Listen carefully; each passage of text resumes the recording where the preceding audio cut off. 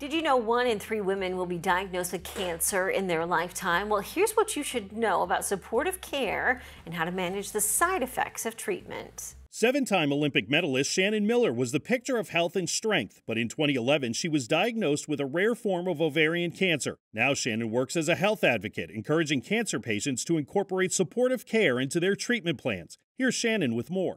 I received the shock of my life when I learned that I had a rare form of ovarian cancer. And despite catching it early and a good prognosis, I would need to go through an aggressive chemotherapy. For Shannon, chemo treatments cause severe nausea and GI issues, and she's not alone. 4 out of 5 chemotherapy patients suffer from similar symptoms.